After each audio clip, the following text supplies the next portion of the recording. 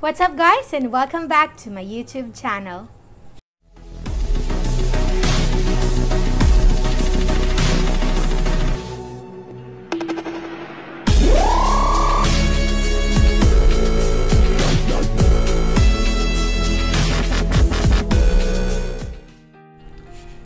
Okay, so hi guys! So para sa ating video for today, meron lang actually nag-request nito. Isa lang siya na nag-request, pero feeling ko medyo okay naman siya na i-share sa inyo through making a YouTube video. So for today, yung pag-uusapan natin is yung naging skincare routine ko for the past November, December, January, February, March, April, May. For the past 7 months. So kung ano yung ginagamit ko sa aking Fez for the past 7 months, at patuloy ko pa rin ginagamit siya hanggang ngayon. Kaya ako yung medyo kahit pa paano naman mukha naman tayong tao-tao girl, o diba? So yun ang ating pag-uusapan natin today. So if you're interested to know, just keep on watching. So ayun, bago ko ipakita sa inyo yung mga products na ginagamit ko, magsi-story time muna tayo. So actually, parang simula pa dati, pag nakakita, uy, wow, clear skin, sana all clear skin. So, medyo naiingit ako kahit papano. Kasi, syempre, dakilang maarte din si ate girl. Tapos, I was actually scared na gumamit ng mga products. Kasi yung iba, uy, nakakasunog ng muka, uy, baka hindi gumana. So, ang first na thought ko agad is, paano pag hindi siya nag-work? So, sayang yung pera, sayang yung time, so ganon. So, ang nangyari, so, ayun, siguro mga simula pa nung bata pa. Char. Siguro mga bandang 3rd year, 4th year college, nung natutunan akong mag-lipstick, ganon, parang nakikita ko yung mga kaklase ko, ang dami nilang mga check sa face, mga nilalagay, ganon. Tapos, ako, bilang dakilang walang pakialam sa sarili, so, sige lang, go lang. Tapos hanggang sa parang, syempre, nag-start na mag-OJT, ganon, syempre, magtuturo. So, parang sa akin, hala, nakakahiya naman na humarap ako sa mga estudyante ko, na mukha akong gusgusin, diba? Sabi ko ganon. So, ayun, medyo nag-start akong inarte. So, pero marunong ako nung mag-lipstick, marunong ako magkilay. Pero syempre, iba pa rin pag yung face mo is talagang maayos. Yung kahit wala kang makeup, magiging presentable kang tignan.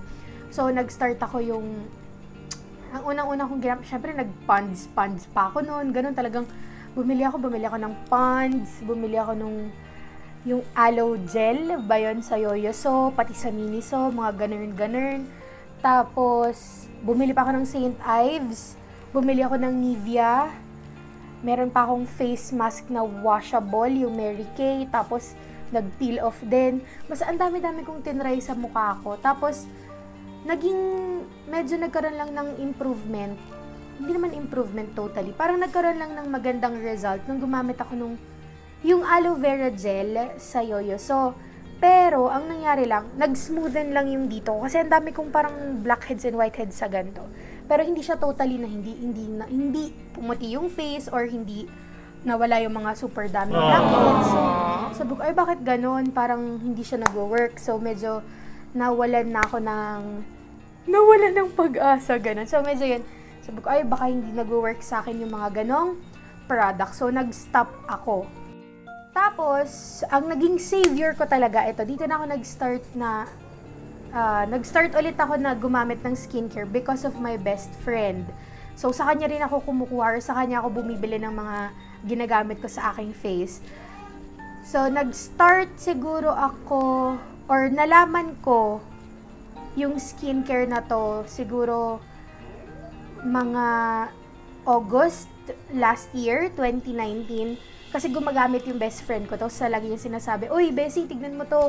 So, pag nagsiselfie yung best friend ko, syempre, mag-usap kami sa messenger, nagsisend siya sa akin ng selfies. Kasi, syempre, di ba, ganun pag best friend, lahat, selfie na haggard, selfie na ganito. Sabi ko, bad trip, ang ganda ng face ng best friend ko. So, nag-i-improve yung face niya.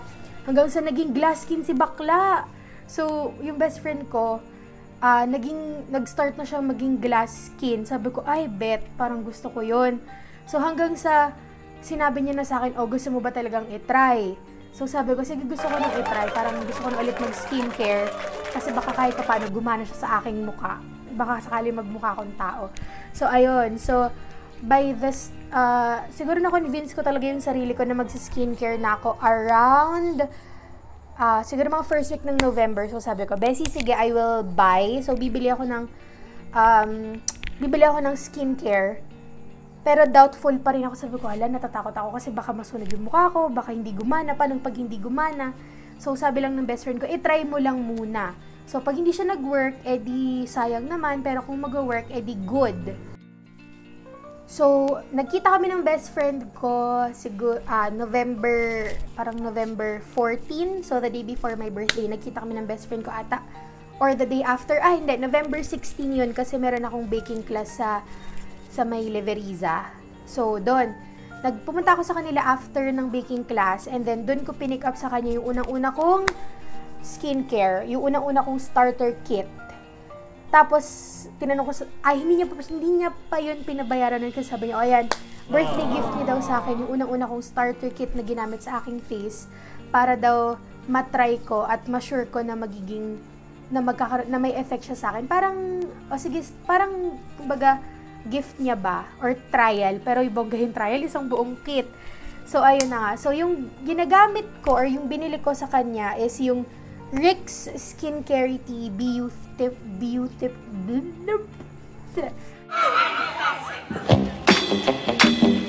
Beautiful Starter Kit. Basta yon. So, ang laman niya is meron siyang rejuvenating face wash, rejuvenating toner, meron siyang sunscreen, at meron din siyang night serum. So, yun yung unang-una kong ginamit sa aking face. So, nakuha ko siya ng November 16, pero hindi ko pa siya ginamit nun. So, pag uwi ko sa bahay, sabi pa ng best friend ko, ginamit mo na ba? So, doubtful pa rin ako kahit na nakuha ko na yung skincare, yung set. So, siguro ginamit ko siya parang after 3 days pa or after 2 days. Kasi talagang kinakabahan ako sa sarili ko kasi baka wala siyang maging effect sa aking mukha. So, ganun. So, inabot pa ako ng mga 2 or 3 days bago ko siya talagang in-start na gamit. So, ayun. Para dun sa unang-unang kit na ginamit ko from Rix Skincerity, ang pinakaunang kit na ginamit ko is yung Beautiful Starter Kit or yung rejuvenating set nila. So, for the rejuvenating set, meron siyang 4 na laman. So, yung first na laman niya is yung rejuvenating facial wash, which is yung unang-una mong ilalagay sa mukha mo. So, ito, parang ihihilamos mo lang siya, ganun. So, this one is morning tsaka sa gabi. So, ito yung pinakauna mong gagawin. And then, sorry kung may sulat kasi sa tita ko to, hiniram ko na lang siya kasi ubos na. So, ito yung pinakaunang laman or pinakaunang kasama doon sa Rix Skincerity Rejuvenating Set. So, yung rejuvenating facial wash. And then, pagkatapos nito, ang susunod na nilalagay ko sa mukha ko is pangalawang kasama din sa starter kit is yung rejuvenating toner. So, for the rejuvenating toner, it's like this but smaller because ito is binili ko na siya ng separate kasi naubusan ako ng toner nung nakaraan. So, bumili ako ng bukod and then dun sa kit, yung toner is kasing laki siya nito. So, 60 ml din siya yung toner na kasama. So, it is the rejuvenating toner. Ginagamit din siya morning tsaka evening. So, after mag-wash, magto-toner ka. So, yun yung number 2 na i-wipe mo sa mukha mo. You're going to use a cotton. Tapos ito, yun yung ipanglilinis mo ng face mo. And then, etong dalawang to, parang ito yung isa sa naging, yung tinatawag nila na holy grail. Yon. So, ito yung naging holy grail ko sa aking face. Kaya nag-start na maging ganito rin. And then, nakita ko yung improvement niya siguro within almost 2 weeks or 1 to 2 weeks, there's already progress that can be seen. So, makikita mo na agad siya. And then, step number 3 sa paglalagay sa face, paggabi, yung nilalagay ko sa gabi na step number 3 is the rejuvenating serum. So, ito, sa gabi lang siya nilalagay. You're just going to put maybe 2 pumps. Ang nilalagay ko lagi is 2 pumps. So, I put 1 pump dito and then 1 pump sa kabila. And then, I just spread it sa mukha ko, tapos papatuyuin ko na lang siya. So, this is every night. So, the rejuvenating serum, ginagamit ko siya every night. And then, sa umaga naman, yung step number 3 pag umaga is the Rix Skincerity Sun Shield. Meron siyang SPF 60. So, ito po yung itsura niya. So, ayan yung sun shield ng Rick. So, ito yung ginagamit ko sa umaga after ko mag-wash tsaka mag-toner. So, ito lang din yung gamit ko ngayon sa aking face. So, naglagay lang ako ng sun shield and then konting cheek tint and lip tint. So, yun lang yung nasa aking face for today. So, ito po, the Rick Skin Cerity Sun Shield. Tapos, itong nung una talaga, doubtful ako kasi nga takot akong gumamit ng mga ganito kasi baka hindi siya gumana or baka hindi siya effective. Pero, nung gumamit talaga ako nitong Rix, grabe yung naging improvement ng mukha ko. So, as in, grabe talaga. Pakita ko sa inyo dito yung picture. Siguro, yung picture ko ng before ako gumamit, which is around mga November 6, mga 1 week before I used or 2 weeks before ako gumamit. Eto siya. Sobrang itim ng mukha ko. And then, November 26, almost a week after I started using Rix. Ito yung pinakaunang time na nag-selfie ako. After I started using Rix, ayan na siya. Ganyan na yung itsura ng mukha ko. So, meron na talaga siyang improvement. Medyo nagiging blooming na siya. Blooming? Anong bulaklak ka, girl? So, ayun, medyo nagiging mapusyaw na siya or medyo basta yung glowy. Glowy ba yung tawag doon? So, basta ganun. So, ito lang yung ginamit ko. I just used the Rix Rejuvenating Set or yung starter kit ng Rix and it's very grabe. Super effective siya. And then, kung yung mga nakakita sa akin, siguro ng first time kong gumamit nito, dito ako sobrang nag-peel. Hindi naman siya actually nag-peel. Ito kasing sa may ganito ko, as in super daming whitehead. So, nung gumamit ako nitong Rix, nag-ano siya, as in nag-super dry. And then, after nun, nawala siya. And then, ngayon, sobrang smooth na siya. Halos wala na. Pati sa ganito ko. Super effective talaga. So, ito talaga yung naging salvation. So, ito talaga yung naging effective sa akin sa lahat ng ginamit ko na skincare. And then, yun yung dahilan kung bakit hanggang ngayon nagko-continue pa rin akong gumamit. Gamit ko to for a month mahigit. Tapos, after ko maubos, medyo sabi ng best friend ko, mag-rest lang muna ako. After ko nag-start gamitin, parang everyday, tinatanong ko yung mami ko, sabi ko, ma, meron na bang changes yung face ko, ganun, meron na bang improvement? Nung una, sabi niya, hindi pa naman masyado kasi araw-araw niya ako nakikita sa bahay. Pero eventually, parang nagulat na lang ako after a week yata. Sabi niya, ayan, parang mapusyaw or anong tawag doon? Parang naglalighten na yung face ko.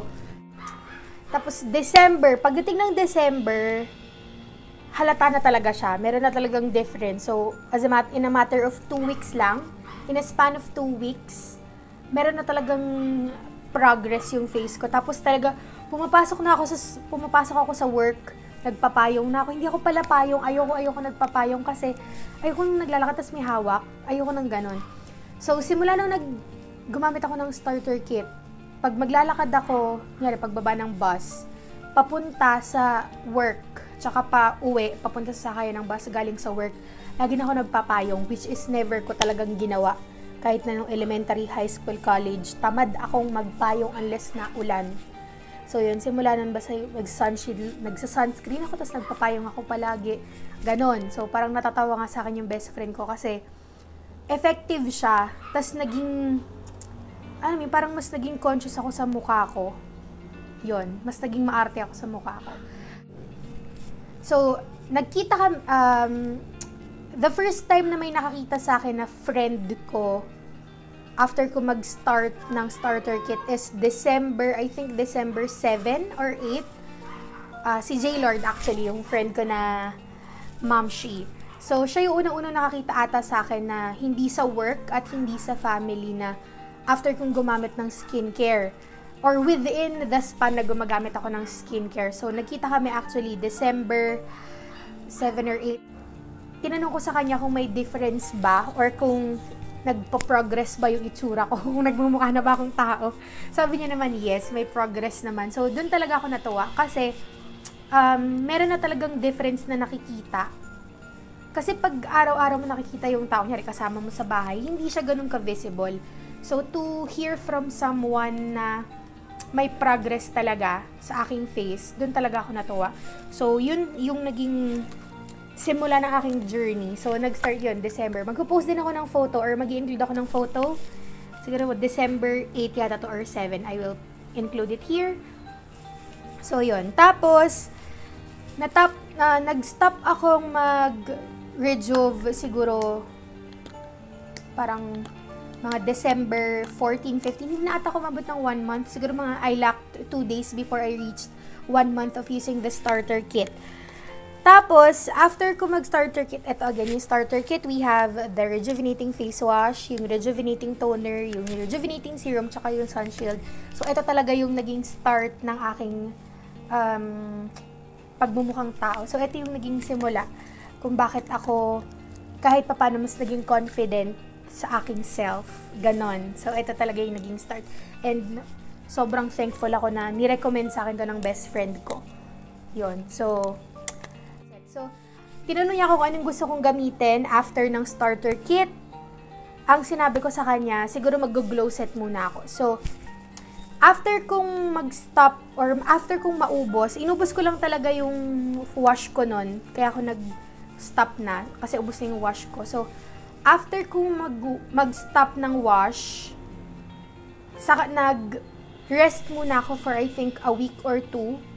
And then, nakuha ko yung next set na ginamit ko for my face as a skincare is Christmas. So, December 25, nakuha ko na yung next set ko, which is the glow set from Rix din. So, lahat ng ginamit ko actually for the past 7 months sa face is from Rix. So, yung next na kinuha ko from Rix is the glow kit or the glow set. I will also show a picture over here. Basta somewhere here sa screen. So, glow set yung second kong kinuha. So, sabi ng best friend ko, she advised sa akin na after using the rejuvenating set or yung starter kit, mag-rest muna ako ng face. Yung kumbaga, wala mo nang gagamitin kahit ano sa mukha. Water lang talaga. For at least a week or 2. So, ayun. So, from the day na nag-stop ako or natapos akong gumamit ng rejuvenating na starter kit, yung next na gamit ko na is December 25. So, ang kinuha ko nun is yung glow set na or yung glow kit. So, yun na yung next ko na ginamit. So, for the glow kit, ang kasama dun sa glow kit is 4 din. So, merong ultra hydrating foam cleanser. So, ito yung una or ito yung kapalit ng rejuvenating wash. And then, kasama rin dun sa glow kit is yung Rix Skincerity Deep Cleansing Water. So, ito. So, ito naman yung kapalit ng toner. And then, kapalit ng rejuvenating serum is yung Rix Skincerity Skin Perfecting Serum. So, ito naman siya. And then, yung last, number 4, the same lang siya, which is the SPF 60, which is the Rix Skincerity Sun Shield. So, basically, from rejuvenating, nag-glow set na ako. Ang napalitan lang is 3 out of 4. Kasi yung yung sun shield, yun pa rin yung kasama hanggang ngayon. So, nung bumili ako nito, nung unang-unang gamit ko, actually, second set ko na to ng glow set. Second glow set ko na to. Nung unang-una akong bumili ng glow set, I'm not sure if pink na ba siya. Yes, pink na yung case nito. Pero ito, hindi pa siya pink and white. Ang itsura pa nito is clear bottle and then pink yung cap. So, yun pa yung naabutan ko. Siguro, so, ginamit ko siya December hanggang mga February. December to February. And then, the funny thing is, nung na-receive ko siya ng December 25, nalaman ko na pupunta kami ng Rizal ng 27. So, nung nag-ayos ako ng gamit ng 26 ng gabi, mas nauna ko pang nilagay yung skincare ko sa bagahe or sa bag ko kaysa sa mga undergarments, sa mga damit. So, ito yung unang-una kong nilagay sa bag at unang-una kong inayos kaysa dun sa mga susuotin ko. So, talagang naging conscious na ako na, hindi na ako nakaka-survive na walang skincare talaga. So, as in, dati talaga kahit anong skincare, tamad ako. So, parang sa una lang ako magaling dati. Yung parang first 1 week lang, oh yes, the Pond's, Nivea. Pagdating ng second week, tinatamad na ako. Dito sa Rix, talagang nung gumamit ako, Kasi nakikita ko yung progress. So, hindi ako tinatamad. So, every day, mas na-excite ako na gumamit ng gumamit. Kaya, ang nangyari. Noon ako pa siyang nilagay sa bagahe kesa dun sa mga susuotin ko dun sa Rizal. So, ayun. Okay, so ayun nga. Balik tayo. So, ito ulit, the Ultra Hydrating Foam Cleanser. Amoy strawberry siya. Hindi siya mabaho. So, super amoy strawberry siya. Promise. Legit. Bango. Yan. Super bango niya. Tapos, after nito, magto-toner tayo. Or yung, for the glow set, ang tawag sa kanya is deep cleansing water. Hindi na toner yung tawag. So, actually, ito, siguro mga isang gamit na lang ata to. So, ayun siya. Amoy strawberry din siya. Mabango siya, promise. Super, super, super, super. So, ayan siya. Ayun, Rix Skin Cerity Deep Cleansing Water. Number 3 naman, paggabi, is the Rix Skin Cerity Skin Perfecting Serum. So, itong Skin Perfecting Serum, ang ginagawa ko, 2 pumps. Isa dito, tapos isa dito, and then spread all over. Ganun lang. Sinayaan ko lang siyang matuyo sa mukha ko bago ko matulog. So, eto siya. So, this is step number 3. And then, the last nakasama, kagaya ng nabanggit ko kanina, is yung sun shield pa din. So, this is for the morning. Sa umaga naman siya ginagamit. The Rix Skin Cerity Sun Shield, which is SPF 60. So, eto siya. So, ito yung mga ginagamit ko sa mukha, sa umaga at sa gabi. So, what if naman na, kunyari, nag-makeup ako, paano ko siya tinatanggal? So, nagtatanggal ako ng makeup, 2 things. Dati Dati, gumagamit ako ng makeup wipes. Minsan kasi hindi siya nabubura maigi. Or hindi lang talaga ako sanay. So, ang ginagamit ko, 2. It's either gagamit ako ng Deep Cleanse of Oil, which is Argan and Jojoba Oil. So, eto. Hindi ko alam kung anong brand. Basta ito yung ginagamit ko na pangtanggal ng makeup. Pag sa mga... Ito yung una ko. Step 1, ito muna. Kasi oil siya. So, eyes, tanggal lahat. And then, after ko gumamit nitong oil, gumagamit ako ng Nivea Micellar Skin Breathe Extra White. So, eto ginagamit ko siya after kong gumamit nitong oil. So, pag nag-remove ako ng makeup, oil muna. Ito munang deep cleanse of oil. And then, step number 2 is yung Nivea Micellar Water. So, yan. So, ito yung ginagamit ko pang tanggal ng makeup. And then, I make sure na sa gabi, bago matulog, kunyari, nag-makeup ka ako for today, at the end of the day, bago ako mag-sleep, minimake sure ko talaga na grabe yung linis ko ng face. Kasi kahit na naggaganto na tayo, hindi pa rin natin malalaman kasi minsan may mga naiiwan pa din. So, effective siya. So, minsan gumagamit talaga ako na talagang bonggang cleansing ang ginagawa ni ate girl para naman hindi maiwan yung makeup. And also, dun sa mga mahilig mag-makeup like me, never sleep. Huwag kayo matutulog ng may makeup kayo sa face kasi masama siya sa skin. Okay?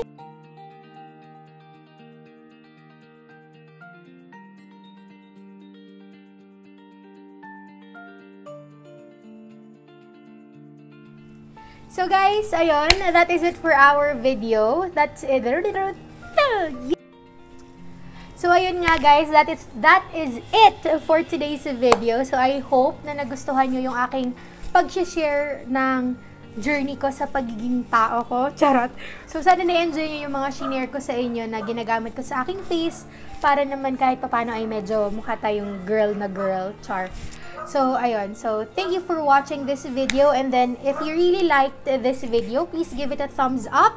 And also, don't forget to subscribe. And then, hit the notification bell para na rin updated kayo every time I post a video. So, again, thank you for watching and see you again next time. Bye!